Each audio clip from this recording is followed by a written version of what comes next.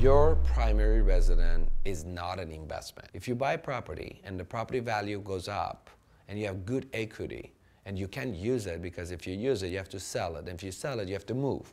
So that equity, it's a trap equity, meaning you can't touch it. Unless you sell it and say, I'm gonna just get a mobile home. Good investment is their second property, third property, and on and on. Investment conversation is very different than an emotional conversation about your primary residence.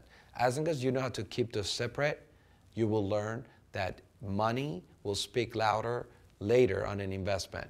But on your equity, on your own home that you're occupying, it will be only beneficial to whoever is in your will, and they will benefit from that. So good luck.